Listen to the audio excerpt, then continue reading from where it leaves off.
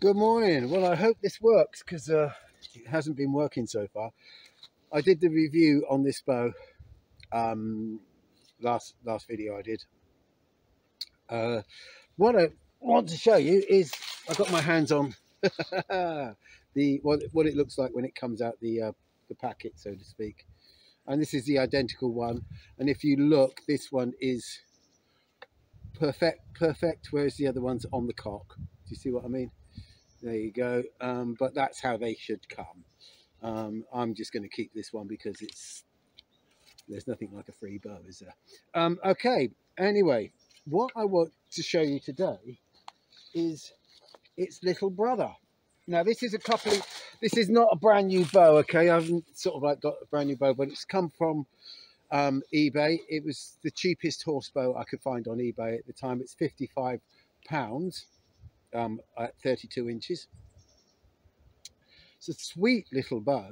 Fiberglass again. This is 2 years old. This is I've probably de-strung it probably once or twice, but when I realised that fiberglass doesn't need de-stringing, I just didn't bother de-stringing it, and it's lovely. How can I say? And here it is. I've got a bit of masking tape on the handle because basically I didn't want to wear the it's got a little bit of a leathery type thing on there, and I just didn't want to wear it out. It's a bit spongy actually, if you realise. That's probably sort of like to save any vibration. It's very little bit of plasticky stuff, you know, faux leather around here, and the same. And it's faux whipped here. This is just, I don't know how well, it actually does look whipped, to be quite honest. That is whipped, yes. That is whipped properly. So somebody's done that. And the same here and here and here. But it's very plain. But well, I've 2 years, and I shot it probably a couple of summers ago was when it got the most shooting. And whenever I shot it with anybody else, they'd all have their expensive, really expensive bows and everything like that.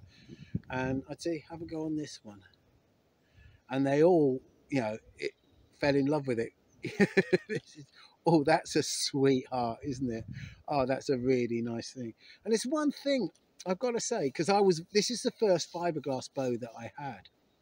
And I was a little bit sort of like, oh, fiberglass, you know, is that any good as a material for making a bow out of? And I think it's possibly now the best. It's amazing material. I'm sure it's you know, there are purists out there and things like that who say, oh, you can't beat, you know, everything like that. I'm going to say no. I mean, it's durable. It flexes very, very quickly. You get a really good poundage, and it doesn't seem to deteriorate. It seems to, you know, sort of keep going and keep going. And I've got a theory that these fiberglass limb bows are going to be very, very, very long-lived. You know, and they're going to realise that these bows last a very long time without any sort of drop-off in performance. And this little sweetheart, I'm going to go through my internet history or my eBay history and see if I can find when I bought this and where I bought this from and see if it's available. Oh, by the way,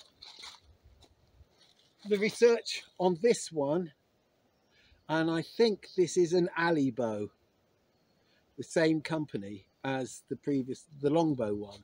I think they're now doing this under Alibow, and it was only because I noticed the photography in Alibow was the same as the photography used and thing, actually the same photograph for one of their bows, but it was cheaper not buying it through Alibow. This one wasn't. I don't know where this one was bought from. I will put a thing on it. The only thing that is this string is beginning to show a little bit of age, and I'm going to order a new string for it. Yes, this string is showing a lot of age actually.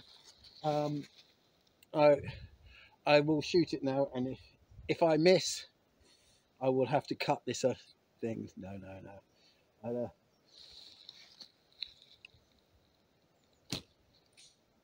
That went way over.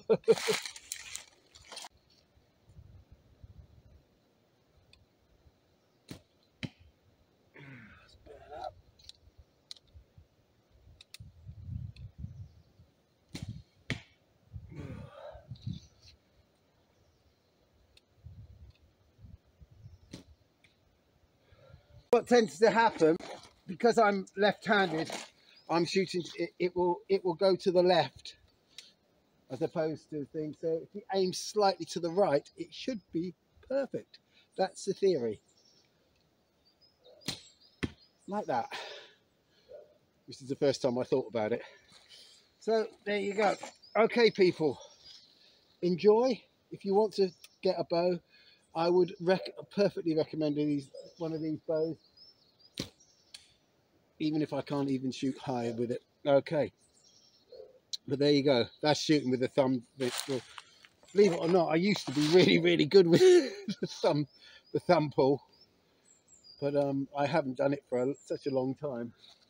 It's going to take me a little bit of time to warm into it. That's a bit better. Wobbly arrows, dodgy arrows and dodgy fletchings. Bad archer always blames his arrows, you know that, don't you? That's better. Peace.